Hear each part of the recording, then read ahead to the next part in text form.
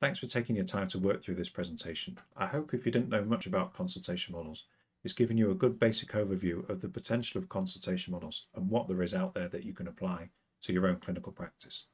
I hope if you knew a little bit about consultation models, it's made you reflect on how you might use consultation models in clinical practice and how your practice might actually be an amalgamation of a few models out there. Before you go, please head to the discussion board below and let me know what consultation model are you using at the moment and why.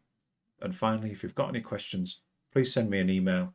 Happy to answer anything that you've got, and my details are available on Canvas.